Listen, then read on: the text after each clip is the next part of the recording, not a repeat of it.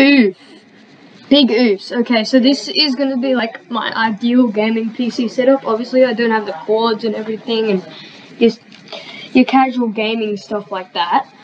But essentially, Intel Core i9 9900KS processor, special edition. It's a pretty fire processor. Intel i9, hell yeah. The NVIDIA GeForce RTX 2080 Ti.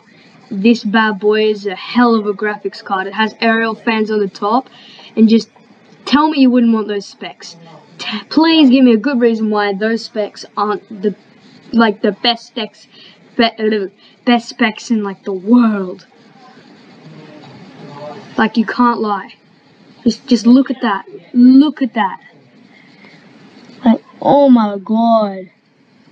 This is like an amazing graphics card. Next, we got an EK-Kit 240 or an EK-Kit 360. Like, these are some pretty fire cool water cooling streams thingies. RGB cooling thingies. I don't even know, but yeah. This bad boy is a hell, and when I mean like a hell, this is like hell, literally. It's a motherboard, but I know what you're thinking. This is pretty weird, but it's a flipping hell of a motherboard. Like, I swear to God, you come against someone with this, their specs are so good that they just have to click their fingers just like that, and they've got you.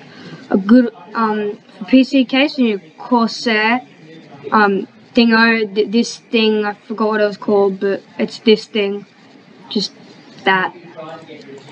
You can do is just take the image and copy the image and then paste it into Google Images. And then the Razer Blackwater Elite. This bad boy is a hell of a keyboard. I know I keep saying it's a hell of a thing, like a bad boy, but I'm not kidding when I say that, because like, this comes with a wrist rest that plugs straight into the computer, and I'm pretty sure it has LED underlights. This is like RGB all the way back, and this like connects to it, so it's like all fluent and flush. So like, if there was blue there, it'd be blue there. Like purple, like red down. Like however you want it. And then there's little switches there and stuff, and there's actually like lasers.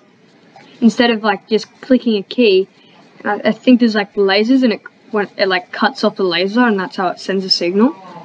But yeah, and then Razer DeathAdder V2. This mouse is like amazing. Just Razer DeathAdder Elite. Just take a quick look at these specs. Alright, you done? Good, you can pause if you need to. But yeah. Next you got a SteelSeries QCK Prism Cloth. This is like the most epic mousepad in the world. Like, you see it plugs straight into like the power or whatever over there, and then it's got LED. Like, you can't tell me that doesn't look cool. Next you got a HyperX Cloud gaming headset right there. And yeah, in grey, there's like red, there's white, there's that, but I reckon the best is grey. Next you got an LD 38-inch class curved ultra-wide QHD plus gaming monitor. This thing is $3,000, but it's a beast of monitor. Next, this isn't, like, obviously you don't really need this, but I mean, it's not the best gaming chair, but Ergolux Kevlar gaming chair red. And then I had to get this off Officeworks, I couldn't find it anywhere else. But an Anderseat Esport gaming desk black 14007. Now, if I had been able to, let me just wait for it to load. Hold up. This would have been like my ideal pick. Because look, just it's pretty good. It's pretty good for like, I don't know, it's just good for a desk. And then, yeah, anyway, like you probably put in like a hook there, you got mouse pad all under the keyboard, you got monitors, probably like if you're live streaming you have your chat on one and have that on them, like just the gaming menu. Then you'll have like this thing, your gaming chair, doesn't necessarily have to be that one. Then you got a drink holder, which is pretty cool if I do say so myself. I would personally have a water bottle there, like a massive, massive water bottle. Because, like, I'd be thirsty after a few games.